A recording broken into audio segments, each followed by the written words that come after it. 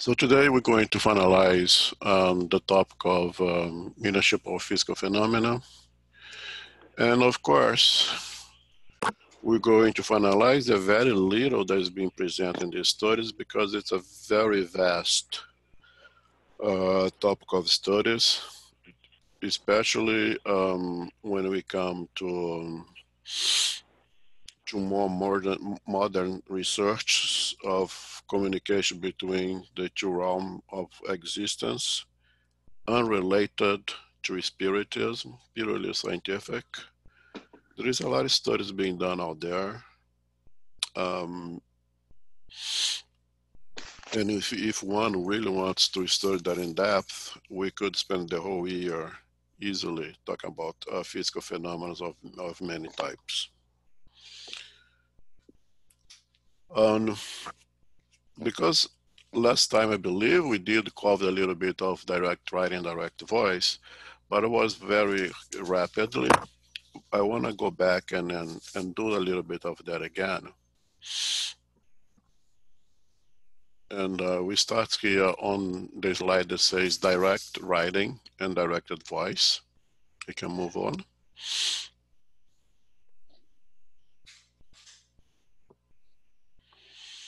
And pneumatography. I will read the slides for those who cannot see the screen, for those who are using cell phones. And it's direct writing or pneumatography. Is the writing produced directly by a spirit without any intermediary. It differs from psychography, which is a transmission of a spirit through a writing. I'm sorry, let me start over. It differs from psychography, which is the transmission of a spirit's thought in writing through a hand of a medium, writing held to be that of a spirit and produced directly without a medium or material voice. In Kardec's time, the direct writing was obtained in a slate stone. So what is it, basically? It's a communication that is done via writing, but does not require the hands of a medium or any other visible material. And that's very, very important. It does not require the hands of a medium or any other visible material. And visible is important word because there are material being used, but they're just not visible to our physical eyes, okay? There was a lot of experiment done on that also. By the time of Kardec, there was a Frenchman, a noble Frenchman, by the name of Gordon Stube. They did tremendous amount of research on that. He was a medium of physical effect, and he used to put paper without any pencil, without any other object inside of locked drawers, go through a prayer or something, wait for a while, open the drawer, and there would be a note written on that piece of paper. And again, the drawer would be completely locked. There is no way to get in there. There will be no pencil, nothing inside of the drawer, only a blank piece of paper. And sometimes would not happen as he opens in a half an hour. Sometimes would even forget the piece of paper was there, come back 3 days later, open the drawer, and boom, there was a message up there written. Most of his work was placed in a book by Gabriel Deslandes. Gabriel Deslandes is also a spiritist who wrote this noble Frenchman. He did not write anything, but most of his studies is described in a book of Gabriel Deslandes. Okay.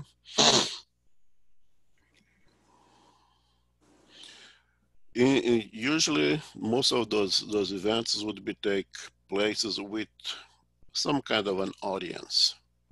Most of the studies for two reasons. One, you want to have your friends among you, and two, there was a need to prove to anyone that there was no no fraud, no anything like that. So usually they would the medium would invite a couple of people, some people to be some kind of audience and to be witness of the phenomenon itself and to make sure that there was no fraud, that there was nothing else going on.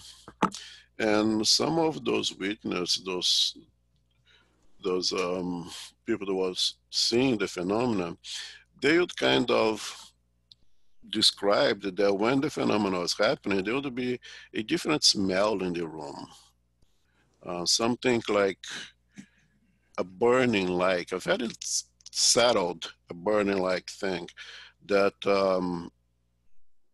and the spirits later confirmed that indeed that type of the burning like was actually the spirits make using the ectoplasm to produce the material for the impression on the paper. So like to produce the ink, so to say, in the paper.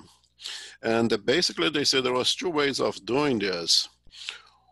They would kind of use their own material and create a impression on the paper, like if you write with a pen with no ink. Although there is no ink, you can't see because there is no ink, but the writing is imprinted on the paper. You understand? As if you write on the sand with your fingers. You can write your name on the sand. It's imprinted there, right? You make an indentation on the sand that gives your name. When you write with a pen without an ink on a paper, it creates that indentation on the paper as well, right? So one of the means of making those letters appear on the paper would be they would use their own material, create the imprinting on the paper, and then use the ectoplasm and create a ink-like material that would coat those indentations and form the words or the letters that now everyone could see. And now the other way that could be done also, they could impregnate the whole piece of paper with ectoplasm and just write with their own material on top of that paper that is now impregnated with the ectoplasm. And then the printing would be sustained because the ectoplasm would be fixed on that piece of paper. That was later revealed by students like Delane, that they confirmed that the burning like smell was actually the using of that ectoplasm to create that printing material, that ink material that was used to produce the painting, to produce, I'm sorry, the writing. Okay, questions?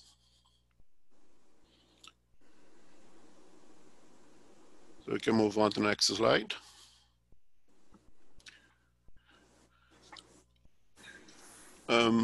Is pneumotophony the next slide, but let me talk a little bit about something else that is directly related with the pneumatography. That would be the pneumopicturing. It's pretty much the same process, much more complex because now is the creation of a drawing or paintings.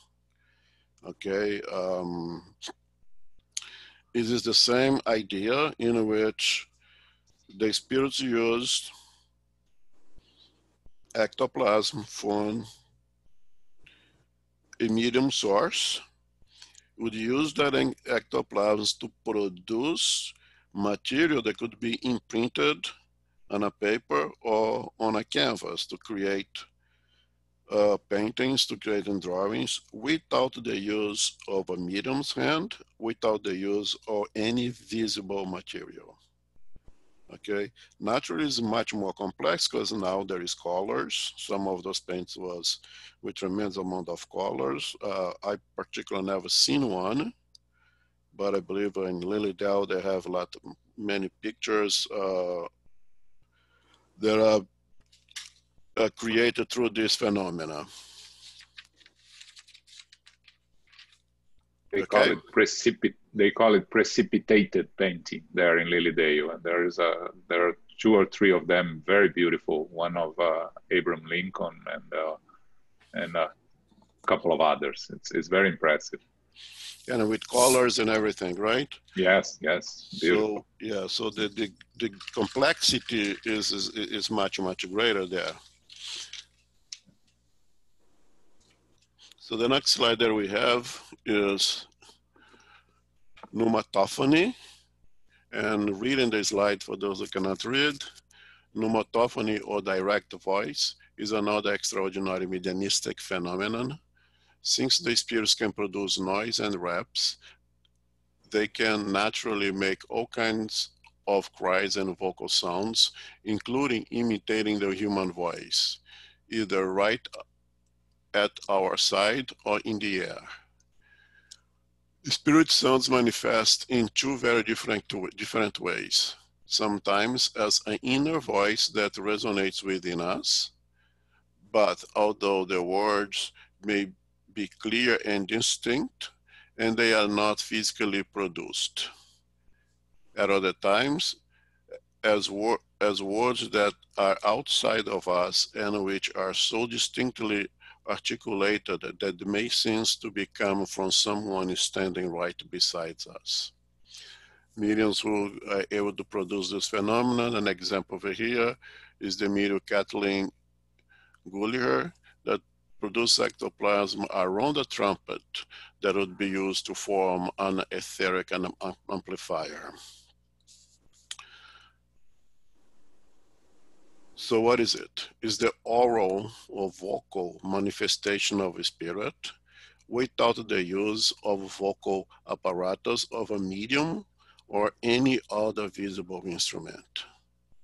Okay, it's important that you mention that any other visible instrument. Okay. This is very well described in the book The Missionaries of Light. In the André Luiz described how the mentor André Luiz in that Alexander in that case was able to collect in his hand a small amount of some fluidic plaster, as André Luiz called in the book, that we would understand as being the ectoplasm. And with that, he was able to form what would be described by André Luiz, who was a medical doctor, as a human vocal apparatus, a human throat, so to say, with vocal cords that resemble exactly how a vocal cords in our physical body looks like. And with that, he would be able to produce sounds in the spiritual world that could be heard by us in the material world. So it says that Alexander manipulated that material in deep concentration and made a human-like vocal apparatus, including vocal cords. By speaking through that material, then the humans in the room could hear his voice as if he was himself an incarnated spirit there.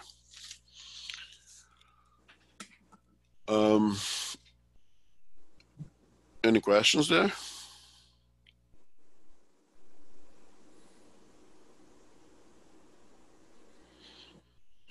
So keep in mind that all those phenomena require the presence of a medium of physical effect. All those phenomena requires the ectoplasm. We're going to go back and to talk a little bit about ectoplasm again for those who missed it last month, so they know what are we talking about here, okay?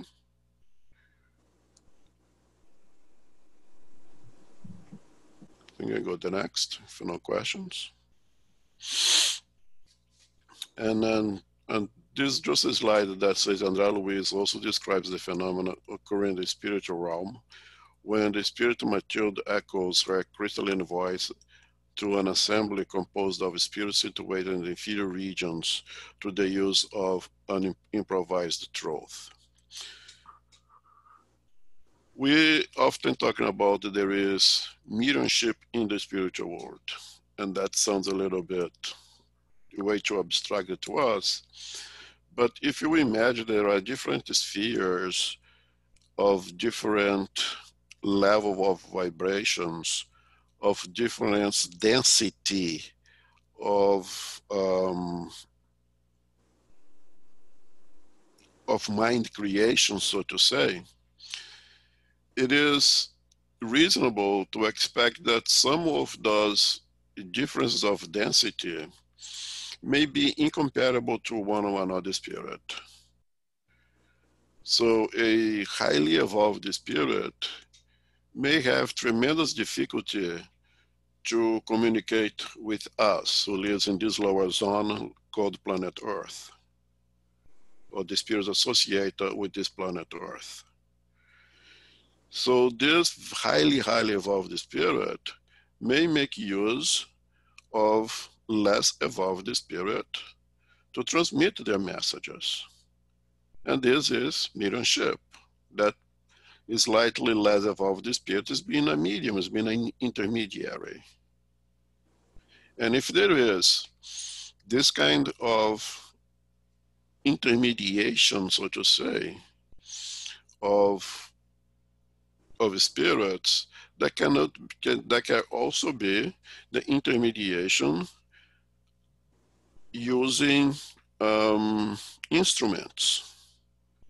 As we're going to see, hopefully later on today, spirits make use of instruments, telephone, tape recorder, to communicate with us. If the spiritual world is much more developed, if here is a bad cop of what has the spiritual world, we wouldn't expect that the spiritual world they could produce instruments for communication much better than we can here. And André Luiz explained in this case that a highly evolved spirit made use of their own things over there. And I'm not going to say there's ectoplasm. I don't believe it's ectoplasm or whatever, what they have there in the spiritual world, to form a vocal apparatus that she could speak and would be comparable with the density of that lower regions that she wants to communicate with. Because very often is really a question of compatibility, right?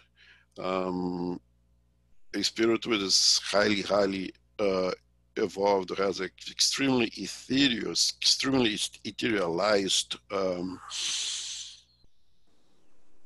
spiritual body would have a tremendous difficulty associated with more dense worlds, the more dense environments. So they would make use of mediumship in many types, including a more physical phenomena as the one described by André Luiz, by this evolved spiritual Matilde. Does it make sense?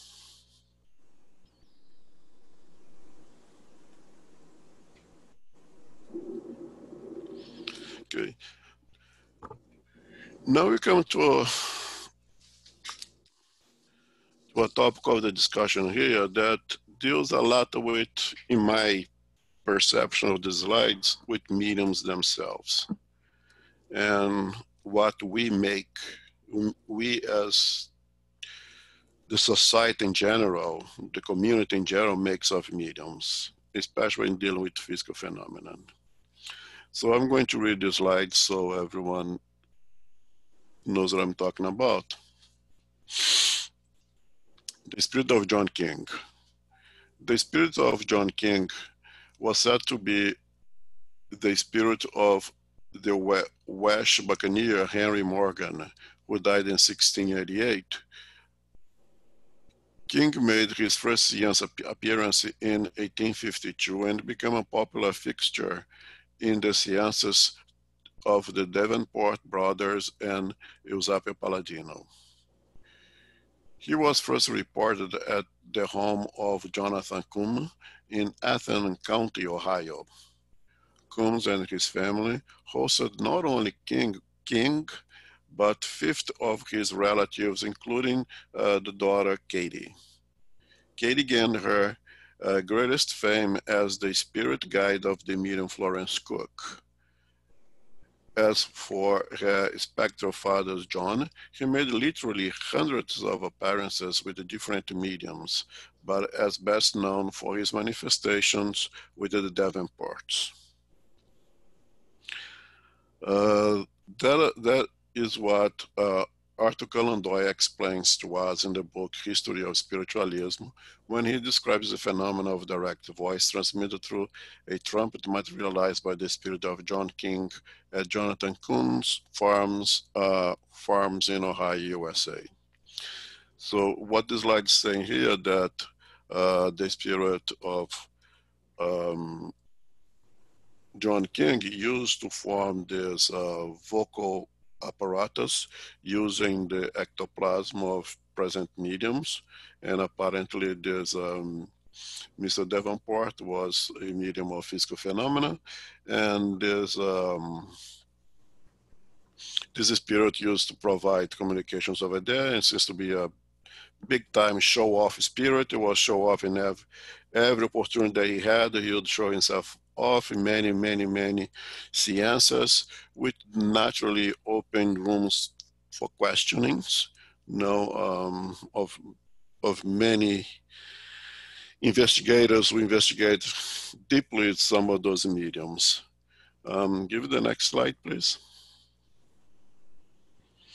One of those spirits, one of those mediums highly investigated was Nina Marjorie Stinson, grandson, that she was gonna read the slides here and then I comment.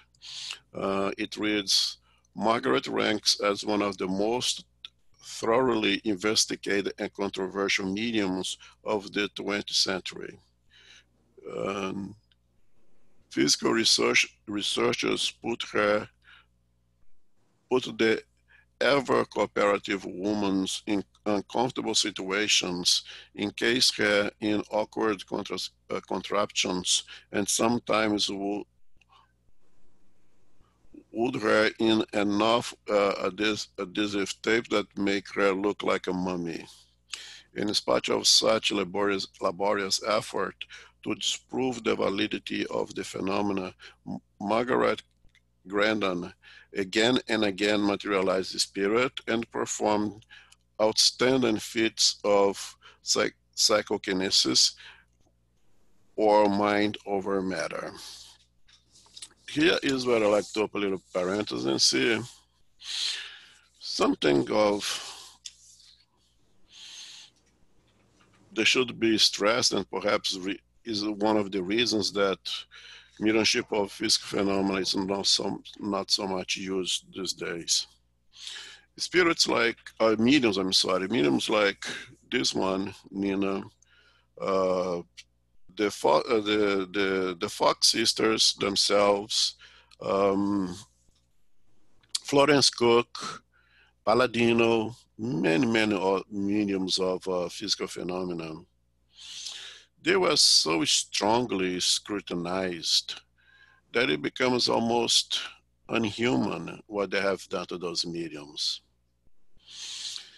The truth is, once the sciences started in the 1850s and become popular, and both in France and here in the United States, up to from the 1850s to the early 1900s, 1910s or so, there was tremendous amount of mediums of physical phenomena showing up all over the place and performs all kinds of activities. And that formed basically three groups of individuals.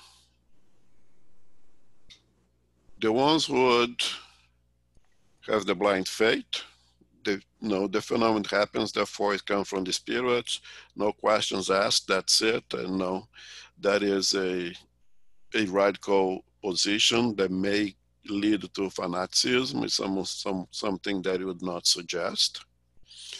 On the other hand, it would create another group of individuals on the far left. If the first group is on the far right, the other group will be on the far left. Those ones says the phenomena happens, but it's not a real phenomenon, it's a fraud. It cannot be spiritual, there are no spirits, and they would do everything in their power to disprove the phenomena as being spiritual. And there were these investigators that their job was there to find the fraud, to find the physical reasons for the phenomena, the material reasons for the phenomena. And these individuals were the ones who would scrutinize those mediums. You would put these mediums to unhuman experiments. And my personal opinion, some of those mediums were so eager to prove themselves, to prove that they are true mediums, they were not frauds, they were not creating anything on their own. They were so eager to prove the existence of spirits that they make some silly mistakes and they got caught. Okay, so to that I mean that there were true, real mediums that felt so much pressure, so much need to prove the phenomena, that when the phenomena was not happening, they would make some mistake and create something. And since they were so intensively investigated, they end up get caught. And you get caught once, that goes your reputation. That goes the reputation of the phenomena itself. Okay. And of course, there is a third group, the group in the middle, who would say that the ones that I suggest everyone should be is, no, you present me the facts, you show me the evidences, and I will come with my own conclusions. I see what I see, I hear what I hear, and I am able to use my own intelligence and come to my own conclusions. I like to believe that those in the middle are the ones who would likely become spiritists, because those ones were willing to use reason above all things. And I also think that this is one of the reasons that the physical phenomena is not used as often. As Kardec have said, spiritism does not need to prove anything to anyone, and that's spiritism. And I would say that the phenomena also does not need the aval of science. It's there. Investigations being done fairly will reach their conclusions. This lady herself, Mrs. Stinson, wasn't the nicest of the persons anyway, but she had done so much work that showed strong evidence that the phenomena was real. But because of her personality, this is a woman who first was married to a poor person. When she met this rich doctor, Dr. Grandson, she abandoned the poor man, went married this Dr. Grandson, who was a socialite in Boston, a very wealth man, and become one of the socialite in the Boston society. And later on, she got involved with this phenomena, and she said she got involved with the phenomena because her husband had such a fear, much older than her, fear of death, that she tried to communicate with the death to try to ease him. And that's when she started with that, she discovered the phenomena and start to show off also. Apparently, she would get many of the Boston rich people in their houses and perform all the stuff. And apparently, she was caught a couple of times with some tricks, which she insists that the physical evidences that investigators found was placed there by the investigator themselves, which basically is like there are those investigating the phenomena, and those investigating the phenomena need to be investigated themselves to make sure that during the investigation they were not adulterating the facts. It's like if a policeman comes into my house now and says they're here looking for drugs, and they bring them drugs themselves and show me, you see, I found this drug in your house. Right? So there is a back and forth accusations of some of those mediums at that time and those investigators, and those things would be published in the newspapers and would really damage the life of some of those mediums. So there was a back and forth accusation that the mediums were fraudulent, and the mediums firing back that no, the investigators are the one who was fraudulent, right? And probably the truth is in between. Probably both have a piece of truth on that.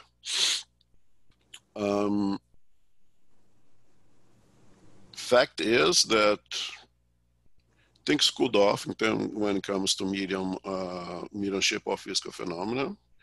And I'm going now to, you can go to the next slide. Unless anybody has a question, please go ahead.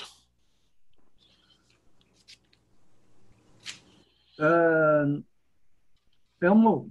Yep. I sort of have a very generic question. I was waiting for the right moment to place it. It's a tricky question, if I might say so. In your opinion, what is the relationship between ectoplasm and perispirit? Okay, so the way that I used the example or the analogy last week was ectoplasm being soap, right? And the physical world being water, and the spiritual world being oil or lipids. They do not mix. So you need something in between. You need the process of saponification. If you put your hands in a bucket of oil, you can wash your hand with plain water as long as you want the oil going to stay there. They do not mix. So what do? You pick up a piece of soap. The chemical phenomenon of saponification happens. Soap allows water and oil to mix and can clean up your hand. So to me, ectoplasm is exactly that. Is this compound that allows the interaction of the two planes of existence. Okay, ectoplasm is produced, as much as we believe now, in the physical way, in the mitochondrium, but it has a relationship with the perispirit, especially with the so-called tela boudica, which is one of the layers of the perispirit that I'm going to talk about later. Is that exactly your question? Maybe partially. I don't know if I should wait your next explanation, but anyway, I understand, or no, let's say understand is not a good question. Not a good place. Okay, I'll wait and I'll ask later when you touch the part of the perispirit, because okay. I'll wait. Thank you. Okay. So I'm going to come in the area of materialization of spirits. And this slide will show the pictures of, on one side is the medium Chico Xavier, with the medium of physical effect, Peixotinho produced this giant amount of ectoplasm. And this ectoplasm is being picked up by a spirit right behind of Peixotinho that's completely covered of ectoplasm, which gives that spirit now a very palpable, visible physical appearance. That is the process of materialization. And on the side of the picture is the spirit of Kate King in the house of Williams Crook.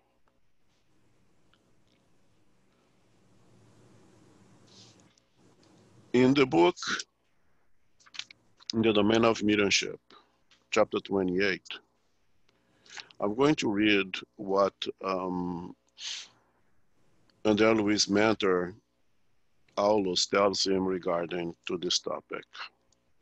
In this chapter, the almost the end of the book, André Luiz explained that they almost finished, but he would not leave without trying to see a little bit of physical phenomenon happens, because it could provide some good lessons to him. And remember, this book, The Domain of Mediumship, is a book when André Luiz comes basically to one spiritist center, or to a few spirit center, but mostly one. And his topic of studies was basically mediumship. He studied the phenomena from both sides. He studies mediums, studied the interaction of mediums and spirits in this book, which is a fantastic book. I recommend anyone who is interested in mediumship to read, of course. But when he shows his interest in the physical phenomena, André Luiz tells him this. I'm going to read. Bear in mind that I accompany you here to aid the sick.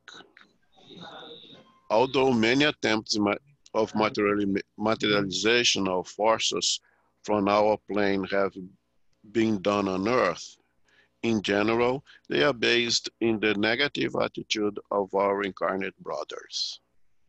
According to our view, only the sick justify efforts of this type, unless it's for dignified and respectable scientific work, which will benefit all mankind. And that pretty much paraphrases what Emmanuel have told in a meeting in Pedro Leopoldo when Emmanuel put an end on Francisco Xavier's experience with the physical phenomena. He was also a medium of physical phenomena, and say, stop that, we come here for the books are important. And when questioned about the physical phenomena, he said that two days at that, what, some 60 years ago by now, the only reason for the use of the physical phenomena would be to assist the sick, and for serious scientific work. And some very serious scientific work is being done today. And we can go to the next slide now.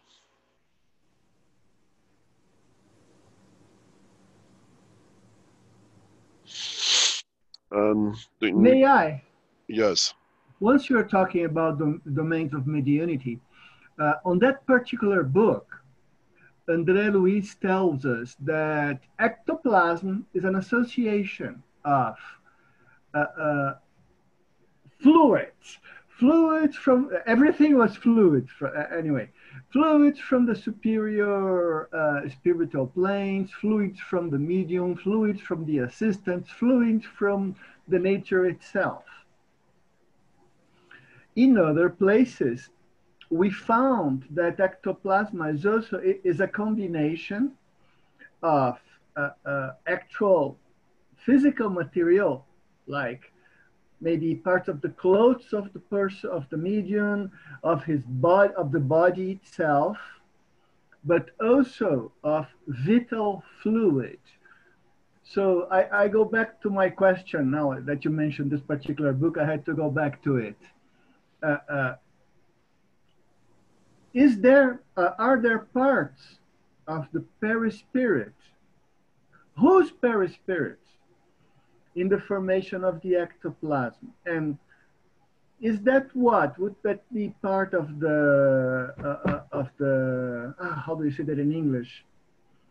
Duplo etérico, of the double etheric double. How do you say that in English? Double etheric. Of the double etheric. Anyway, you know, where the perispirit comes about in this process of exteriorization through the ectoplasm. Okay, I'm gonna hold on to that. Hold off to that. I'm gonna answer soon. But going there with the work of with the ectoplasm, it is produced as much as you know now in terms of production of completely physical. The production of it, the utilization of it is more complex. Then it goes to different realms, different levels of existence. But the production of the ectoplasm itself is purely, as much as we understand now, or as the theory that I accept the most reasonable, is completely physical. And yes, I would agree with you. There are different theories out there, and especially if you go outside of spiritism and the spiritualist realm, and you look especially at esoteric sciences, you find a different origins. I favor, for what I have read so far, um, this one, and that's the one that Daciel offers in his book. That's the one that Dr. Fructuoso brings in his own book. So what I mean is I'm using spiritists who are intellectually speaking also very well prepared. These are medical doctors. These are people who do intensive readings and work. And they took this as the most likely theory. I kind of follow them, but not only because them, because to me personally, is one that is more reasonable. Is a byproduct of the production of ATPs, and therefore every being that produces ATPs as the source of energy will produce ectoplasm. Who is this Daciel? Daciel Andoli.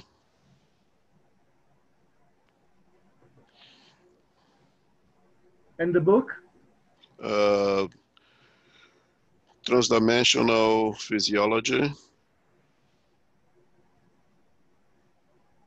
Thank you.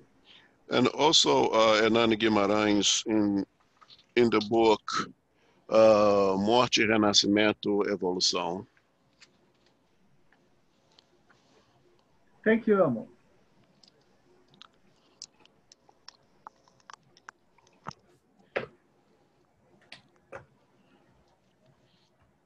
So going back to the slide here,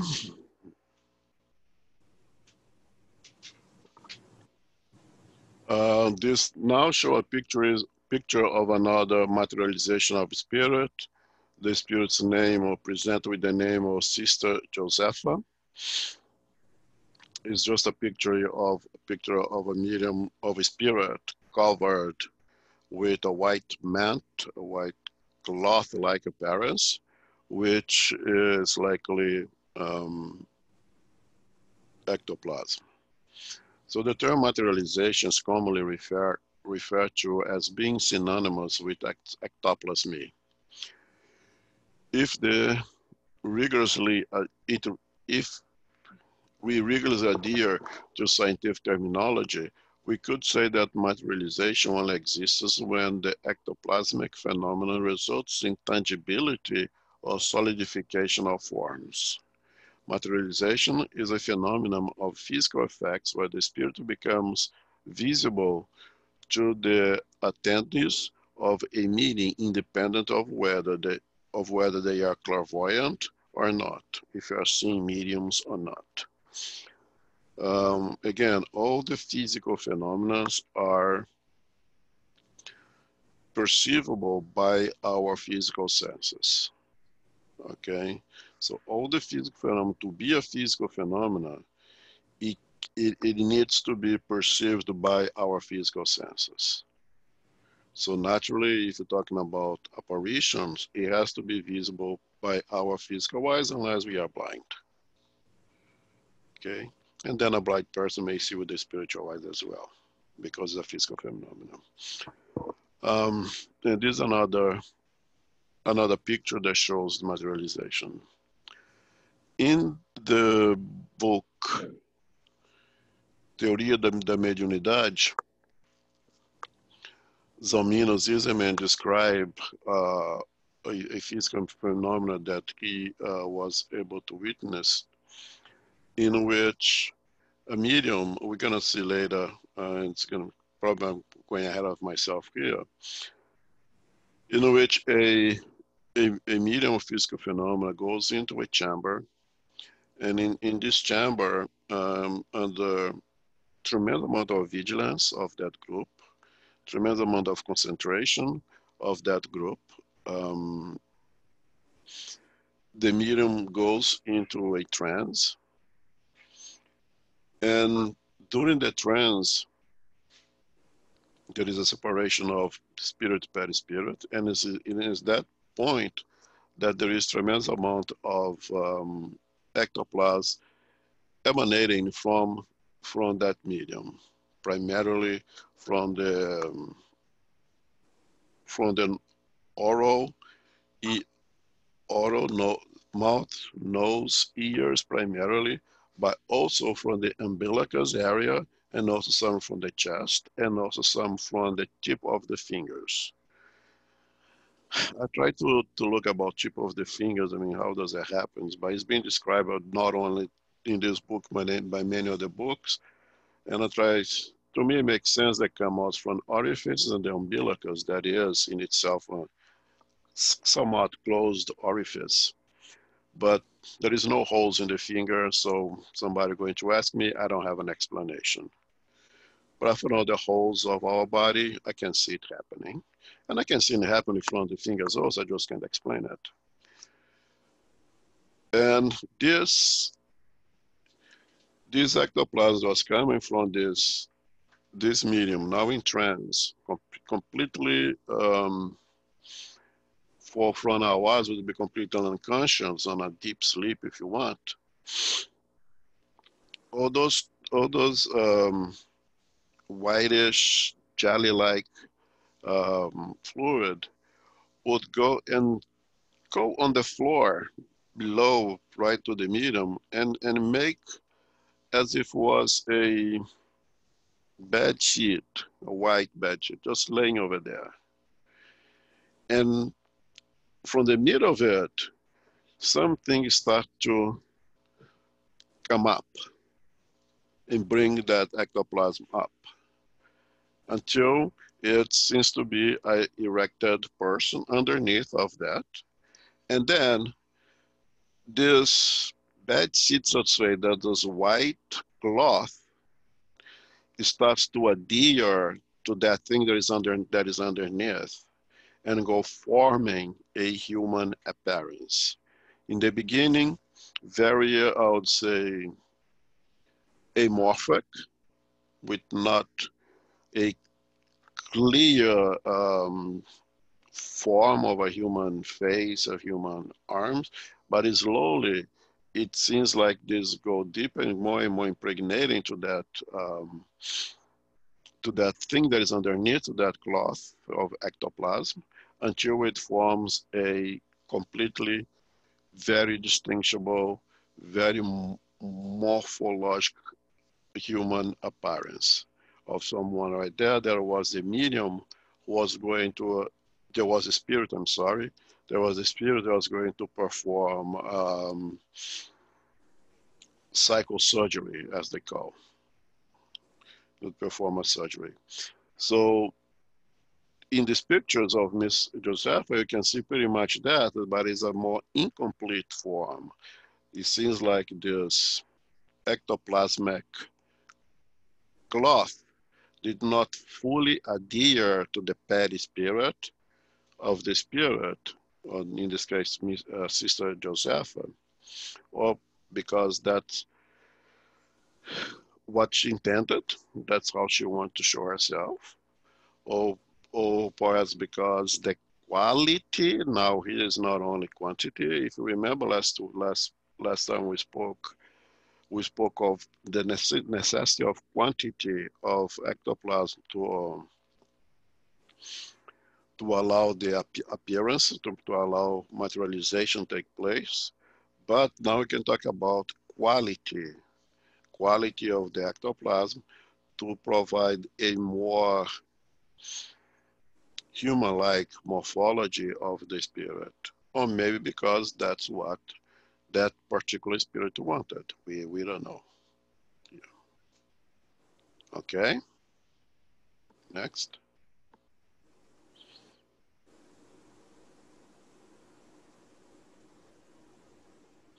Okay, so this is a picture to just describe the phenomena of ectoplasmy, in which this particular medium is giving up some sort of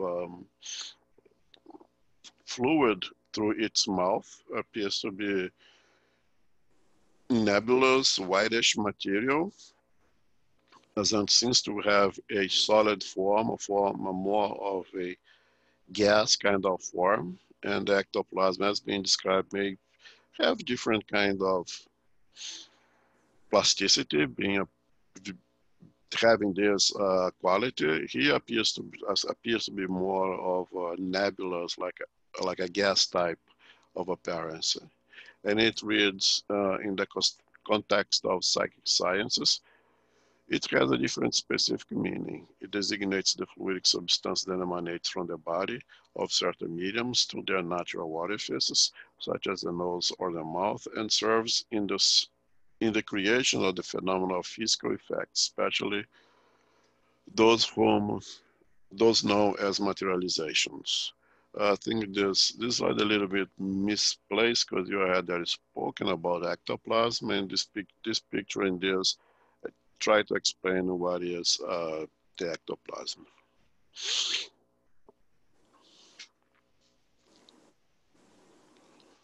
And here again is just another explanation of what is ectoplasm and giving the semantic origin of the word. The word ectoplasmy, formed from the Greek vocabulary ectos, means outside, exterior, and plasma from passein, when means to give shape.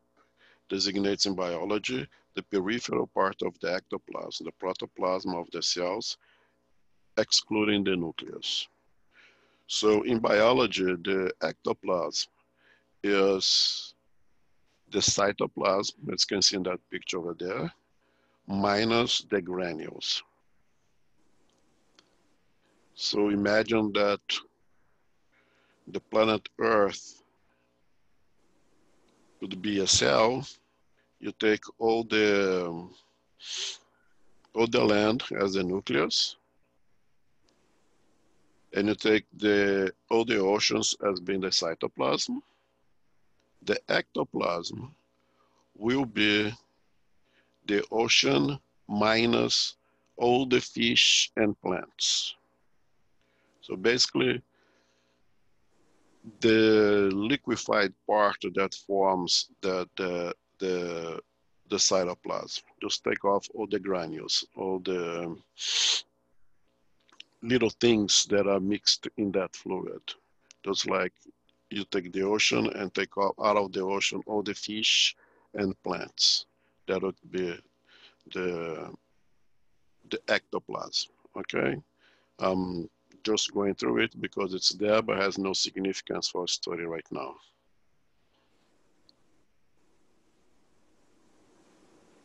Okay, so here, that's in the book, in the domain of mediumship, in which André Luiz is witness the phenomena of physical phenomena. And the picture says the medium is he started expelling ectoplasm for every pore. It appeared as flexible paste similar to a glutinous jelly and semi-liquefied, come out in great quantity through the natural orifices, particularly the mouth, nose, and ears. Next.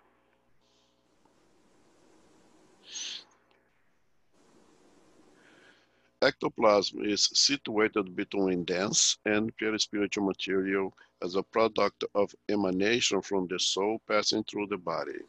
It's a source not only of the human soul, but also of all forms of nature. And that's why I say that to the theory that I like best, every living um, being that uses ATP as a form of energy, like we human beings, all that we do in terms of breathing to get oxygen in our body, and more importantly, expel CO2, but that's a different conversation. But let's talk about the oxygen. To get oxygen into your body and to eat, to get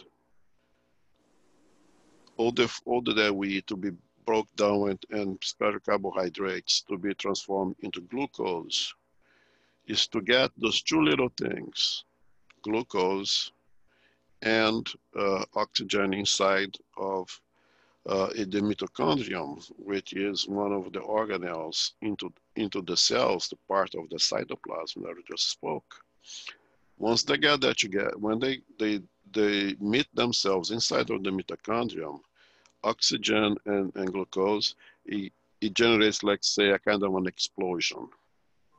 And out of that explosion comes what the body uses as energy. So energy that everything that you use, the whole energy that we use for everything that you do, we are utilizing this ATP, which adenosine triphosphate.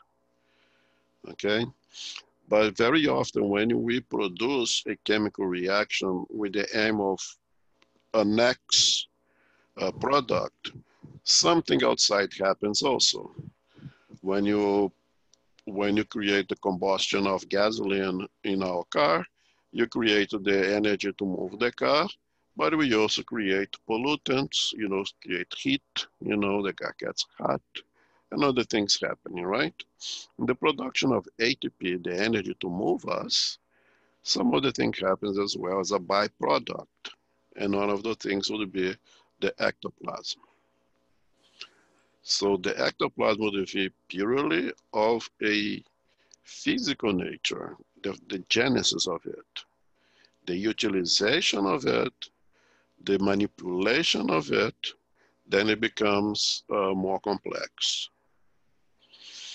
Okay, and what differentiate mediums of physical phenomena from all of us and the cockroach and every other animal, plant that produces ATP, is what we need to investigate. Okay.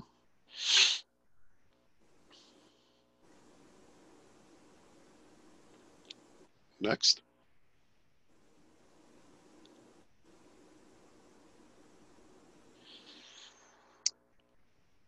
It says over here in this picture, and the picture just look like spider web or something like that.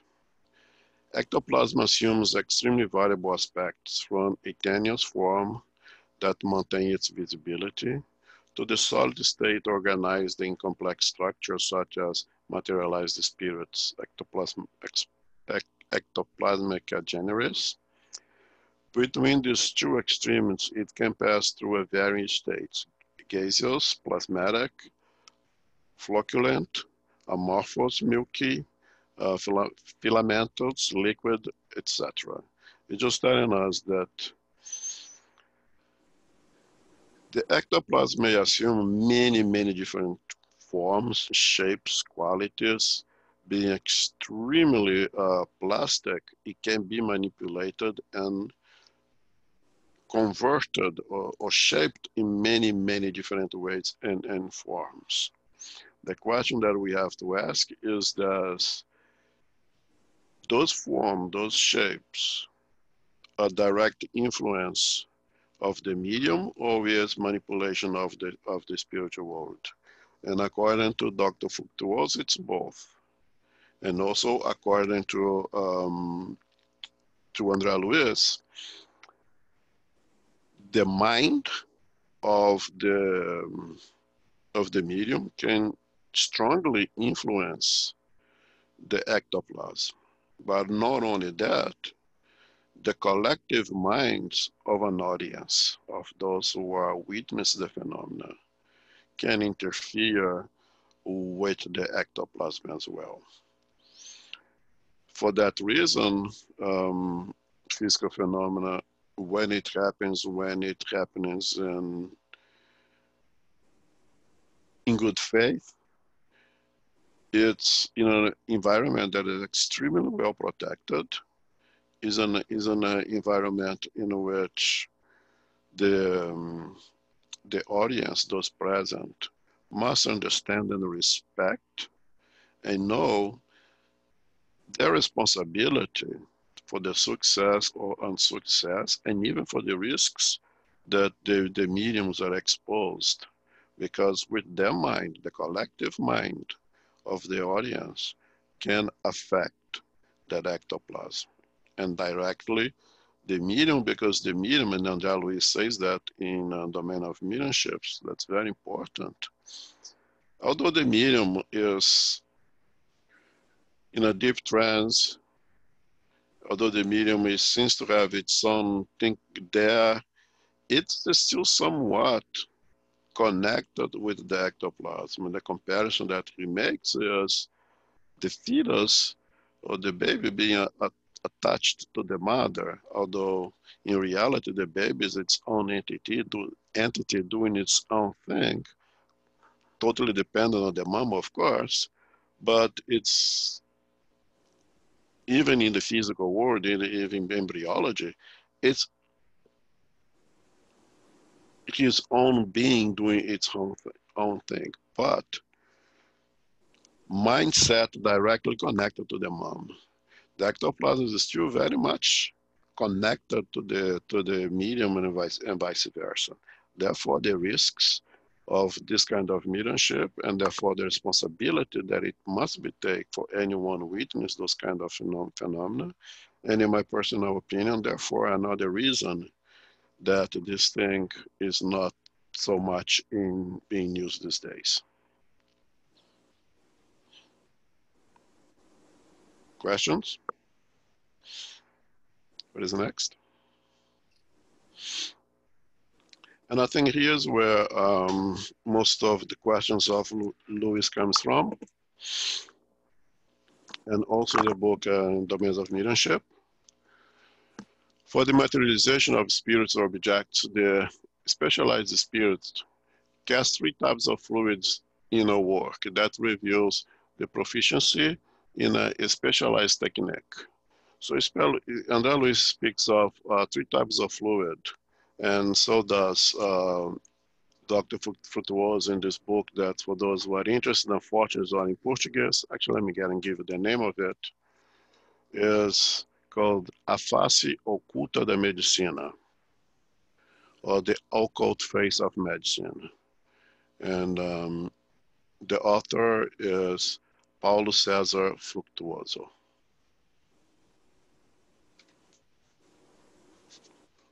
Okay. Thank you. Thank you, João. Let me just go back to the book here where it talks about that.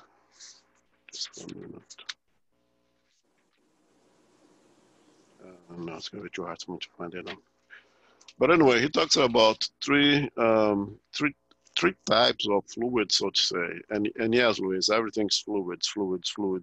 And the definition of fluids becomes extremely vague when the word becomes so used, so in so many different ways. So we're talking about the fluid weight represented the superior and subtle forces of the spiritual plane. Fluid B is the ectoplasm itself. And fluid C, consistent of energy stemming from Earth, terrestrial environment, vegetables, water, plants, and everything else. Let's try to break this down a little bit.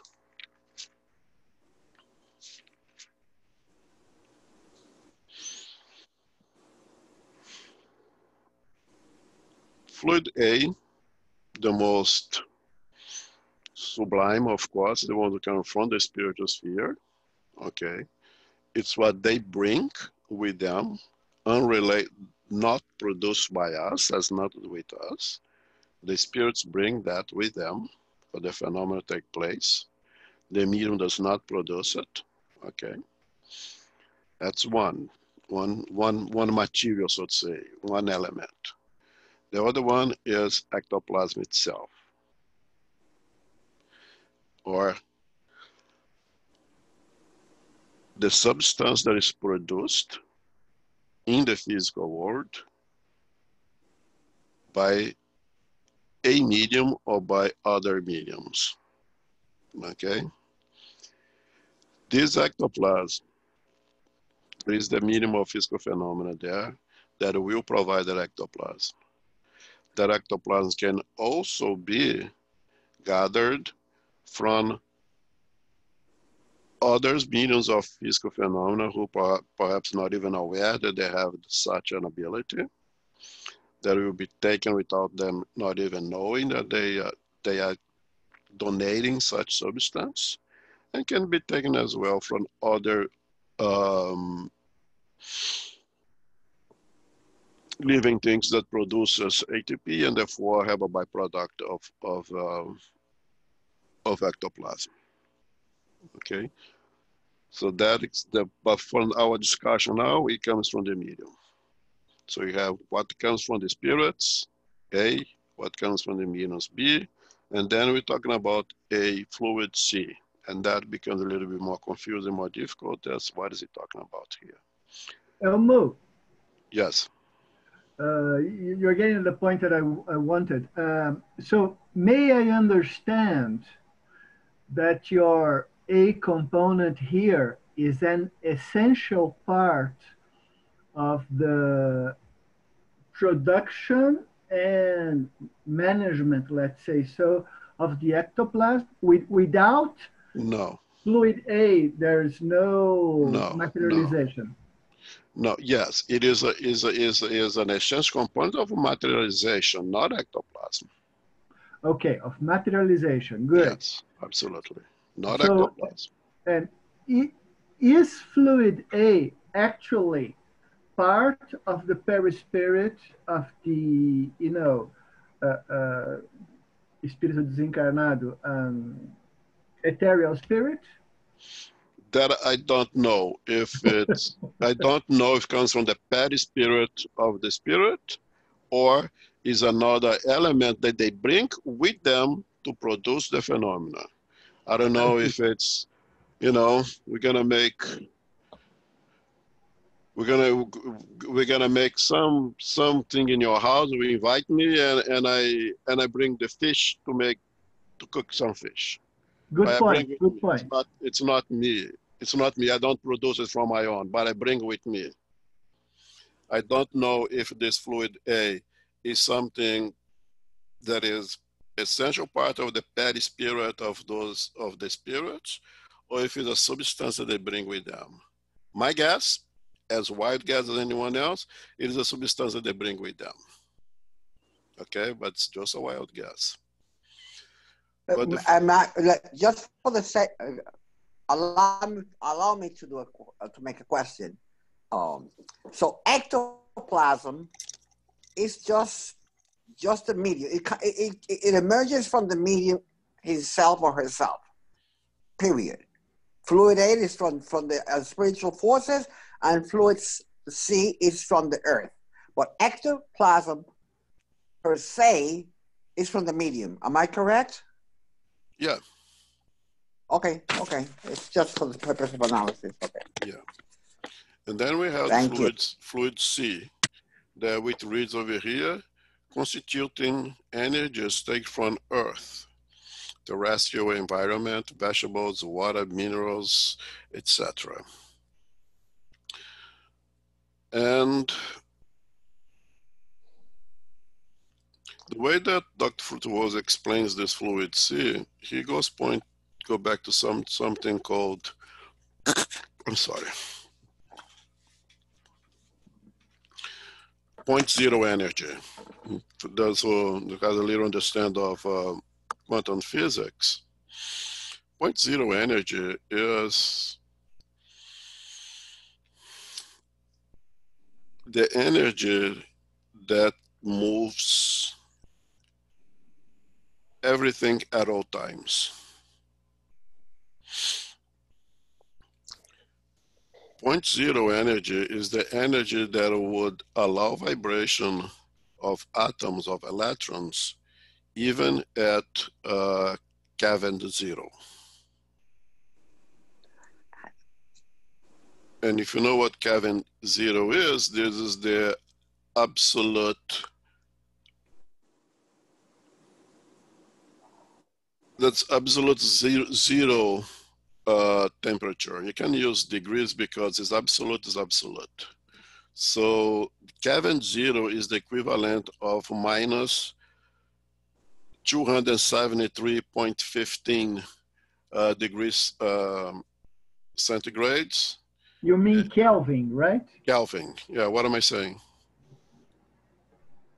Kelvin, yeah, Kelvin zero, which minus 273.15 centigrades, which equal a minus 456 something Fahrenheit.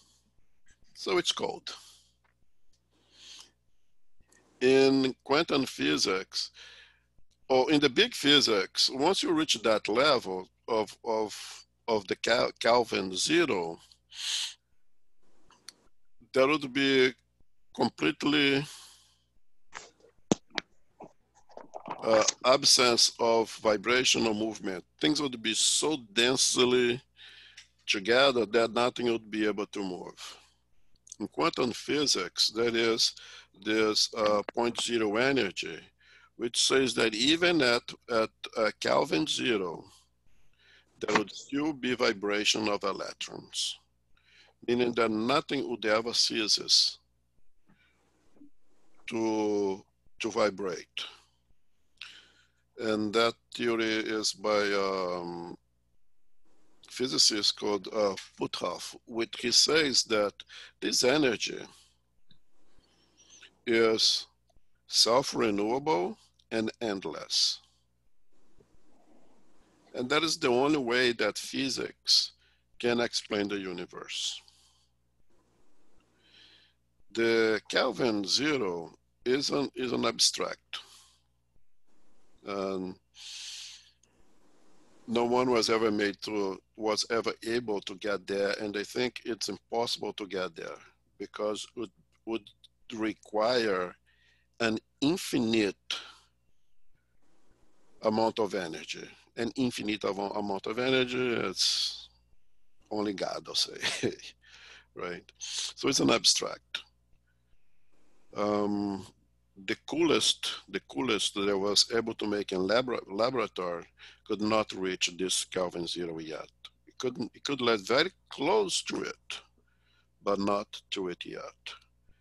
And just as curiosity, those low temperatures they reach in labs on here, as of now, is believed to be the coolest that there is in nature, meaning that anywhere in the universe, the farther that you can go out, when temperatures get extremely cold, is still not the Kelvin zero. And the labs, human labs, have produced temperatures that are even cooler than the coolest space in the universe, as much as we know now, of course. Okay. Why I'm bringing this point? The thing is, Dr. Fructuoso believes that this fluid sea is a manipulation of this energy of vibration of electrons, basically. We know that vibrations, we used to believe that the electrons go around and around the nucleus of the atom. Now you know that that's not exactly like that. They are always in motion, but not necessarily around and around the atoms, right? The nucleus, I'm sorry. This energy that provides the vibration, the movement of electrons, Dr. Fructuoso thinks, is the energy that they utilize for the phenomena of the dematerialization. So use those three things. And we're not going to expand much on this, but in this book, he makes a comparison of the atomic bomb that destroyed Hiroshima and Nagasaki, that the amount of energy required for physical phenomena far exceeds the amount of energy that was used on that explosion, on that atomic event. And that again puts you to reflect on the responsibility of using of these energies. They condensed those fluid, those energies that we call over here fluid C, and in association of ectoplasm, and in association with whatever they bring from the spiritual world, then they are able to perform materialization.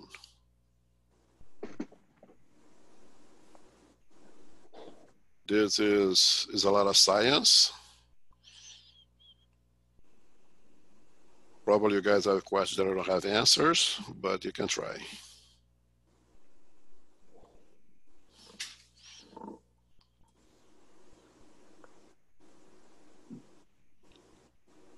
Okay.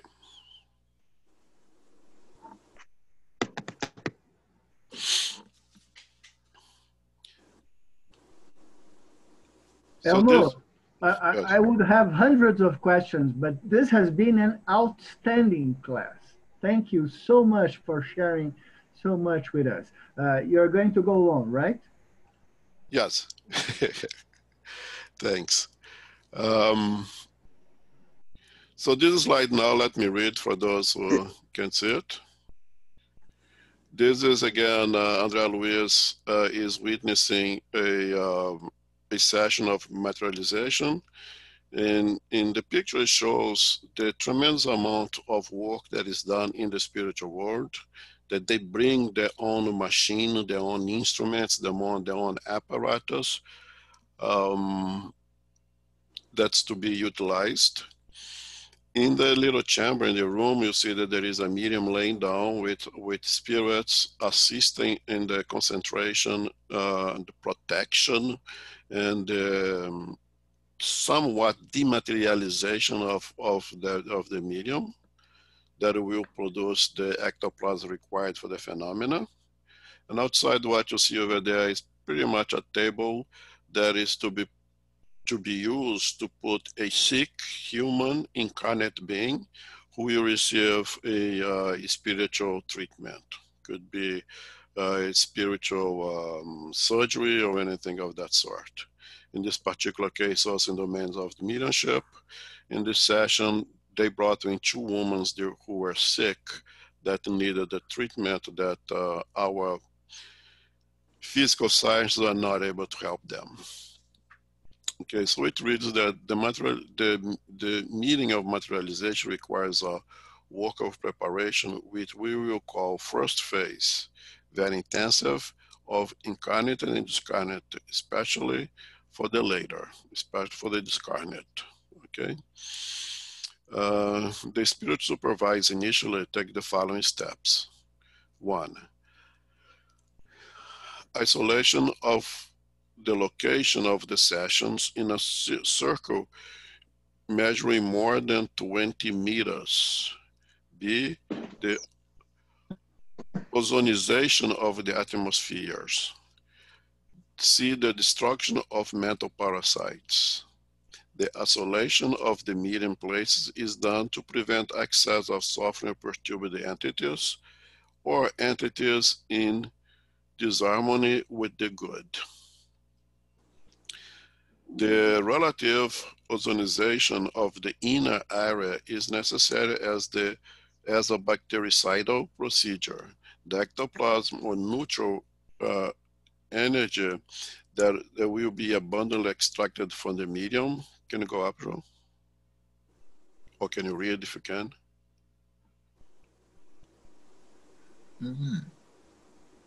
You can.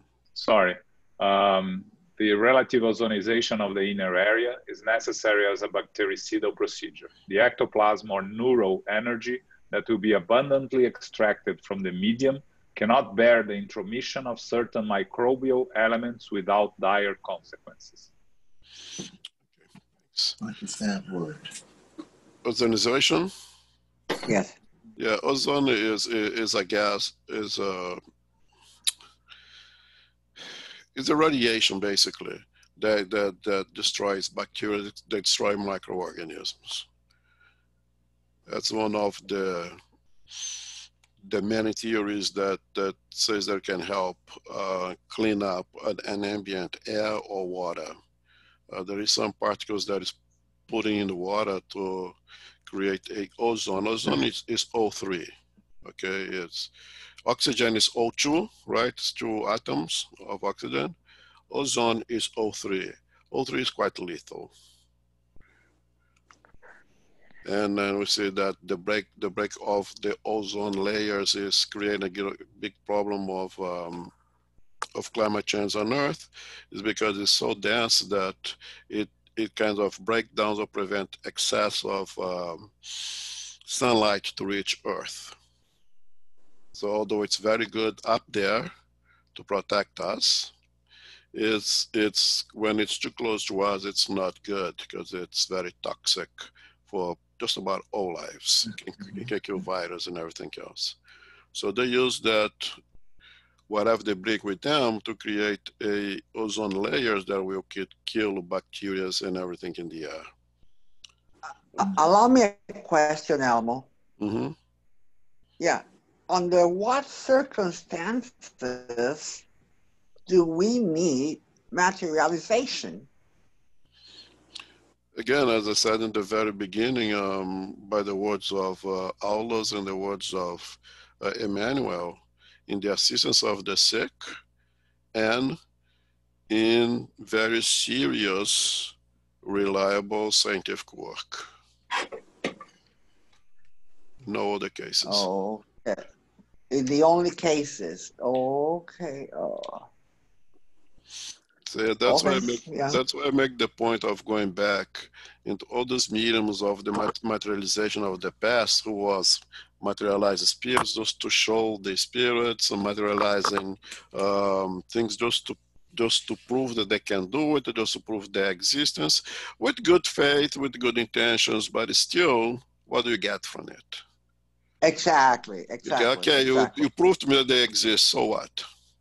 Yeah, right? Exactly. Yes, exactly. That was mine. That was my line.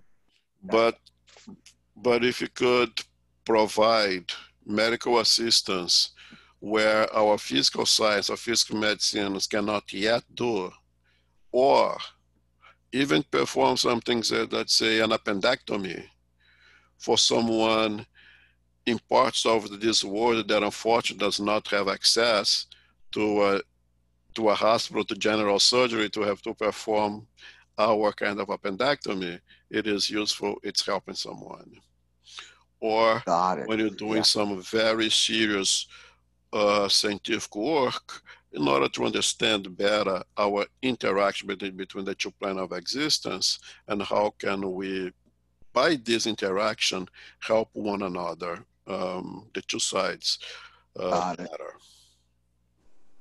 It could be viewed as a last resort measure.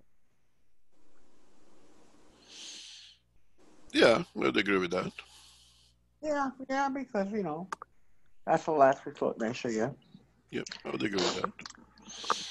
The fact is, it's rare these days. I keep mentioning his name, Paulo César Fructuoso, is one of the workers of this Frei Luís Sanctuary in Rio de Janeiro, where they perform physical phenomena on a regular basis. They're doing that for many, many years, and they're still doing that under very rigorous vigilance.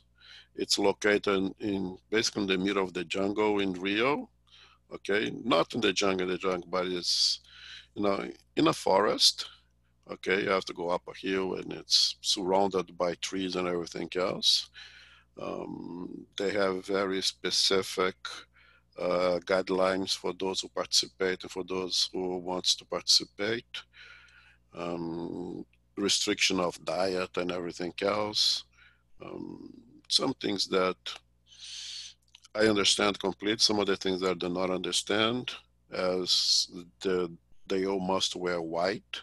They cannot wear any other kind of color of clothes. Don't quite understand very well that one, but they cannot eat meat for at least 72 hours prior to the meeting. Now, ideally, don't even less, but a minimum of 72 hours prior. They definitely cannot consume alcohol, tobacco at least 72 hours prior to those meetings. They are very strong on those guidelines. And for those that have understand, they are allowed to eat fish because of nitrates. Nitrates assist somehow in the production of the phenomenon, but that's a little bit more complex also. But except for this specific place and some others, scientific work being done, I personally don't see any need for materialization these days. Very good, very good. Thank you. Okay. Other mediumistic manifestation of physical effects are physical healing, psychometry, luminous manifestations, instrumental communications, and etc. I want to talk a little bit about especially healings. In this book, the Teoria da Mediunidade, the author, Mr. Zizerman, he differentiates he calls it the spiritual therapies. In the spiritual therapies, he differentiate surgical therapies into psychosurgeries and spiritual assisted, that's my translation, surgeries. Some of the surgeries, like the ones that was performed by the famous José Arrigó, that uses physical instruments, use seizures, knives, generally no asepsy whatsoever, no sterilization of anything whatsoever, not in a specific place. It's done anywhere. Usually his instruments would be inside of an old can of margarine or something like that. They would carry along with him with no specific sterilization. That what I'm saying, the requires tremendous amount of faith of those who are exposed to those surgeries, tremendous amount of trust to say that I would be okay. Then I don't know if most people would these days. So the spirit are going to operate on me through a medium who did not wash his hands prior to it, who used the same instrument he just used on someone else without any water gonna use on me now. So there's a lot of things to be questioned. It does require tremendous amount of faith of the patient to undergo those kind of surgeries. This José Arrigó was very much studied also. The students, investigators here from the United States, from Europe, went to investigate him. And no one was ever able to get any fraud, no one to get anything that could not be labeled as spiritual by nature. And in one of the cases that Zimmerman offers in his book is one investigator, I forgot his name, from the United States, went over there to Congonhas in Minas Gerais to see him as this investigator approached him, and it was already the doctor, what's his name? What's his name? I forgot the name of. Yeah, Dr. Fritz. Fritz. Dr. Fritz is always Dr. Fritz, a German doctor who died during the First World War, that assumed the responsibility of helping many of those surgeries. So when the investigator got there, it was already a Dr. Fritz that was using the body of Dr. Arrigo and already presented himself and said, I know you are a doctor, gave the name of the doctor, and I know that you also has on your arm a lipoma that you don't want it to be operated because it's very close to some nerve, and if there is any mistake, you may lose the ability of use 2 or 3 fingers, I forgot, on his hand. And this doctor got shocked because it is all true, it's all fact. And he said, you came here to investigate me to see if what's done here is real. Would you allow me to remove this lipoma for you? And the doctor didn't have an answer immediately. And so Dr. Fritz asked him, how long do you think it would take for this lipoma to be removed in your environment, in your physical surgeries? And the doctor said, well, it will take about 15 minutes of surgery, from open to close, plus good amount of time to set up the patient and for sepsia, for everything else, plus all the tests that I have to do it before. And Dr. Fritz told him, what if I can do it for you in less than a minute? And the doctor at this point didn't know what to do, but he was with the person who brought over there, also an American, who said, yeah, go ahead. So this doctor, this physical doctor, opened up his shirt and gave him his arm, and Dr. Fritz performed the surgery using one of those canivete. How's so canivete, João? Swiss Army knife. Huh? Swiss Army knife. Yeah, the Swiss Army knife, but those of the interior of Brazil. It's a folding knife. A folding knife, correct. A folding knife. With a folding knife, you just make a little incision over there. Express that lipoma, took it out right away. Pull a little gauze over it.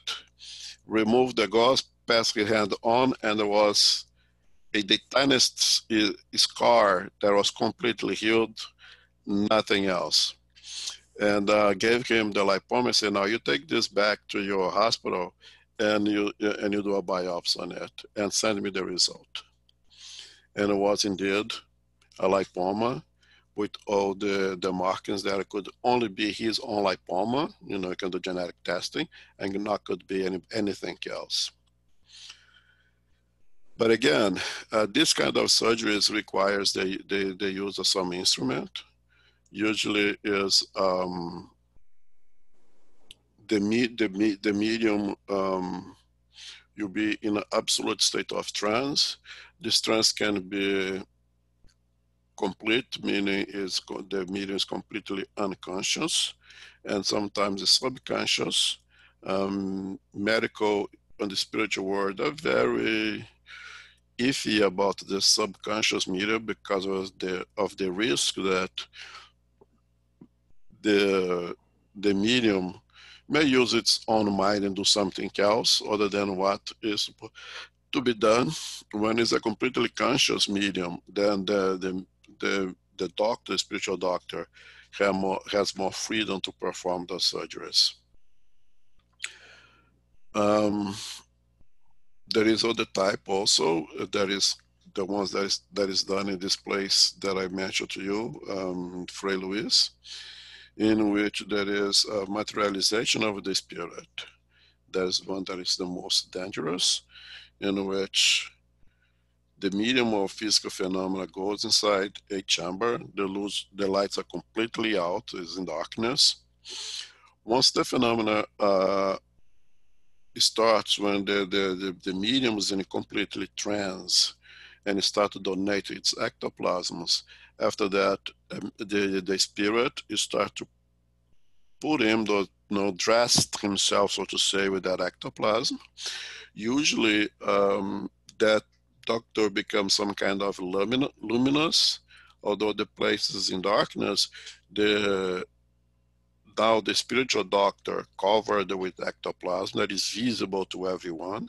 Not only visible, is also usually is luminous, radiates some kind of light, and there those surgeries are performed.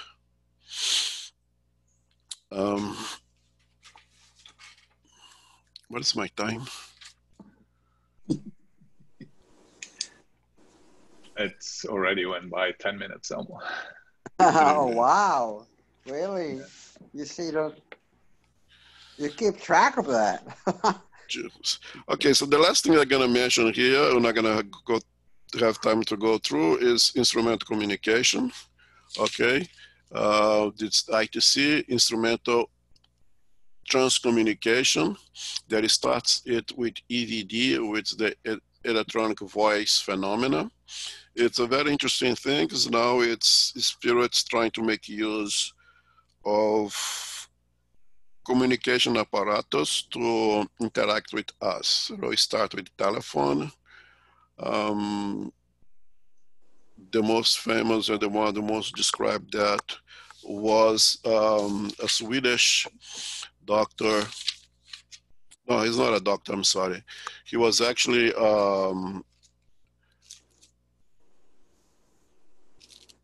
a singer of opera who had a chronic disease and had to stop singing. So he started to look at other types of art, to become a painter, but also was a practitioner ornithologist. I mean, someone who studies birds, but he was not didn't have a degree on the field. And when he was doing some investigation of nocturnal birds in Sweden, he left his recording machine, that that time was the ones with those tapes, but TDK tapes, out there to record nocturnal birds singing. And when he wants to listen to it, he heard tremendous amount of human voices, but not only human voices, but also human voices speaking different languages. And through tremendous amount of investigation, he concluded there was actually spirits. And then another doctor who was student of paranormality went to investigate, forgot his name now, went to investigate with him. They concluded that indeed it was not only human voice, but human voice was trying to get in touch with him.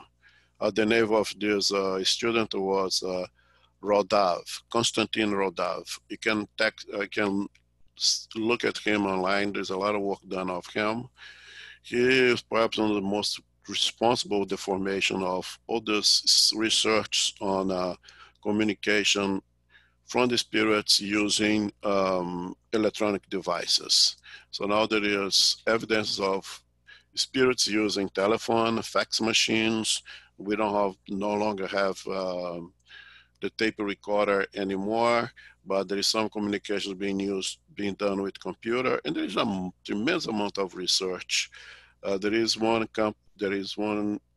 society called IPATI, IPATI, doing tremendous amount of research in this area. There is a Brazilian woman called Sonia Rinaldi, who is being able to get voices very well now, and now is trying to get faces. She also become very famous when she was able to create a device that apparently are able to show faces of spirits, and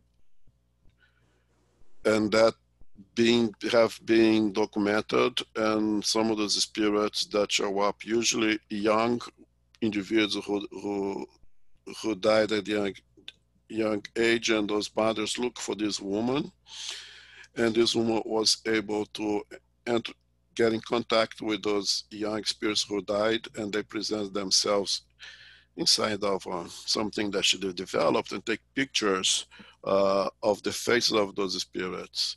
And those pictures have been shown to those mothers, who absolutely convinced and sure that that's indeed their daughters and sons, because they recognize the picture so well. I would like to talk a lot about that, but the time is up. I'm sorry.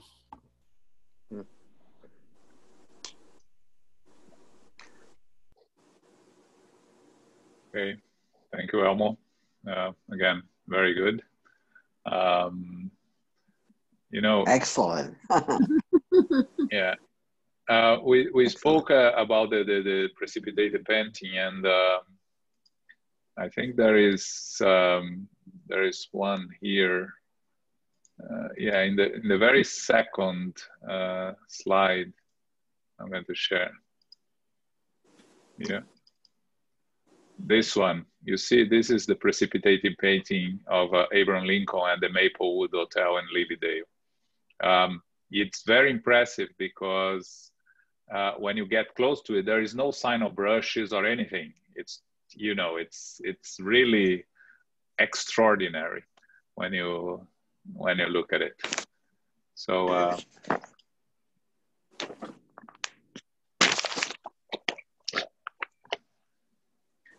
all right, so yeah, I think what I can do is, since I didn't allow any time, we can make our prayers complete. If anyone has a question, wants to stay, I don't mind to stay a little longer.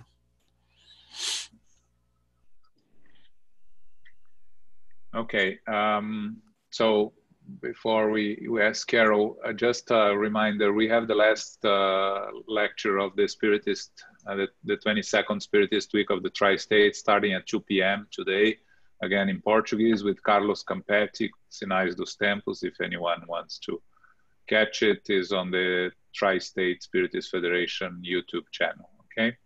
Next Sunday, which is the first Sunday of the month, we'll be studying in the Greater World, and then it will follow by our Q&A, okay? Carol. Sure. Thank you so much, Elmo. Excellent. Most appreciated. Yeah. Most appreciated. Infinite Spirit, Divine Providence, all our guides, our helpers, our healers, the good spirits, the spiritual benefactors who are with us. We give thanks today for the unity that we have witnessed, experienced, being together to receive the blessings of this presentation. We are grateful to have an in-depth and detailed understanding of physical phenomenon. We are grateful to understand the nuance and the information that is very well presented for us to have a greater knowledge base. Give thanks to our spiritual benefactors, the good spirits who have helped us today to be able to receive this understanding, this enlightenment, so that we may go ahead and use this in our daily lives, helping us to have a more in-depth understanding of physical phenomenon. We are grateful for the unity that we have created today, and may we continue to do so each week as we go forward. We give thanks to all who have received the blessings that will continue to participate. We are grateful for the peace, the wisdom, the love, the light, and the guidance of Christ. May we continue throughout the week to share this with others as we are able to do so. May we keep ourselves in the highest vibration possible. May we receive the inner peace so that we may be a blessing to others as we share in the goodness of what we have learned. We close now and humbly ask for safety and protection as we go forth to family, friends, loved ones, and co-workers. May our journey be blessed this week, and may we share with those who may be having difficulties, who may be suffering, those in the physical world as well as the spiritual world. We know that we are guided right now. We feel it. We know it for sure within us. May we use what we have received as blessings, never to underestimate what this knowledge is. We give thanks for the codification of the spiritualist materials, and may we continue to share what we have learned. We close now and humbly ask for the continuation of our prayers, our studies, and mindfulness throughout the week, ever blessed. Go forth now in peace. Go forth now. So be it.